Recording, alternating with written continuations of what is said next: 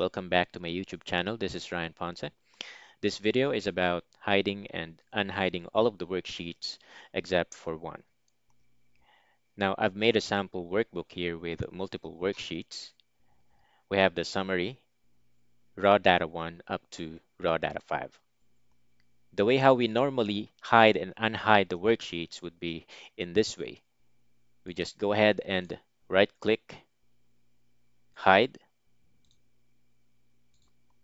Now, if we want to unhide it, we right-click and unhide and then select the worksheet name that you want to unhide, and it has to be one at a time.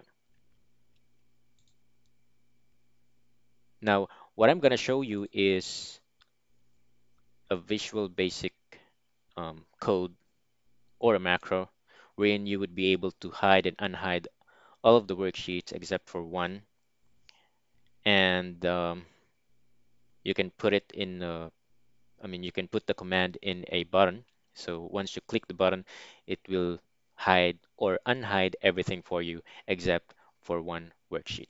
So let's go ahead and add a module. I'm going to name it as hide.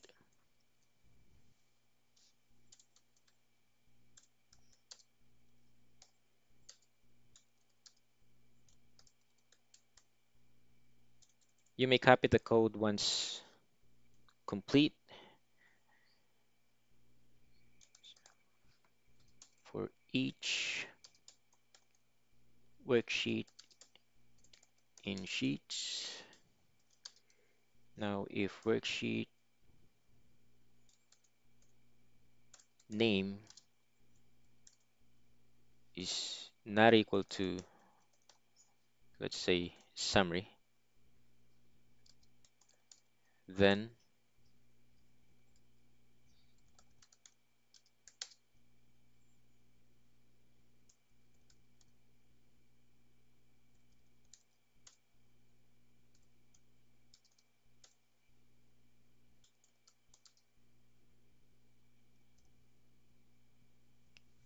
okay, so WS would be short for worksheet. I'm just going to create another tutorial explaining how variable declarations work, because this portion here is a declaration. All you need to check on this one would be this portion. So it simply says if the worksheet name is not equal to a worksheet name summary, then it has to be hidden. After that, it will check for the next worksheet. So I'm going to go ahead and run this macro and observe the worksheets below if it's going to be hidden. There you go. So all of the worksheets got hidden, and that's just by running this macro. Now, if we want to make it visible, we're going to have to unhide it one at a time. So imagine having more than 10 or maybe more than um, 30 sheets to be unhidden. You're going to be wasting your time. So we have to reverse it by using another macro. We're just going to copy it and we'll say it's subroutine unhide.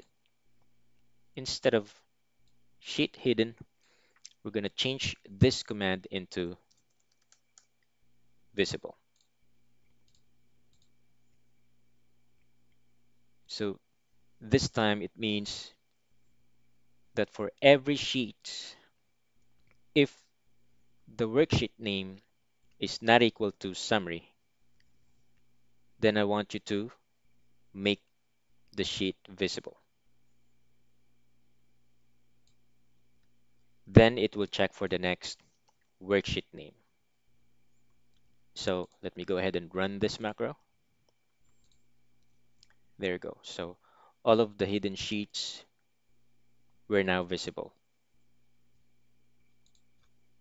So to make these two different commands be easier to um, use, we'll just add a shape or a picture.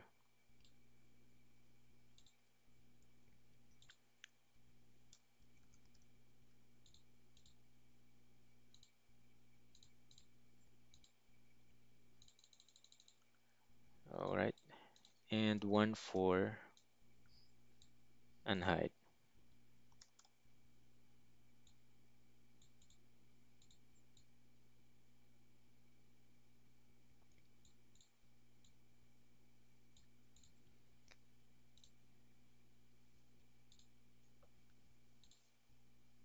Assign the macro and test.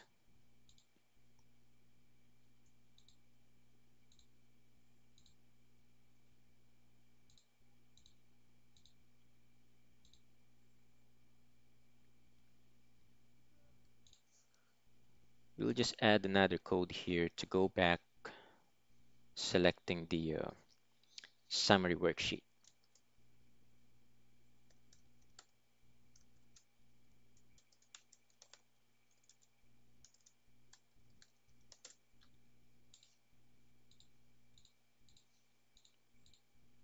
There you go.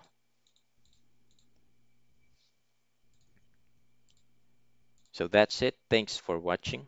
I hope you have enjoyed this video. Please subscribe to my YouTube channel so you could learn more about macro and Excel.